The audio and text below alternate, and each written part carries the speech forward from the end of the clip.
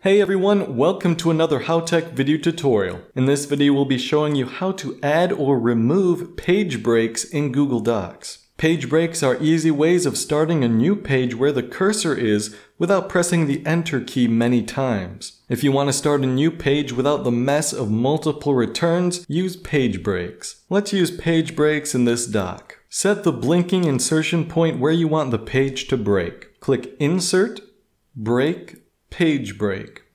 You can also use the shortcut Ctrl Enter to create a page break. To remove a page break, set the insertion point at the very beginning of the new page and hit backspace. You can also scroll up to the previous page and click to the right of where the page breaks. You'll notice that the insertion point is indented. This is where the page break is. Press backspace. Don't forget that page breaks are much cleaner than pressing the Enter key. What other text formatting tools do you want to learn?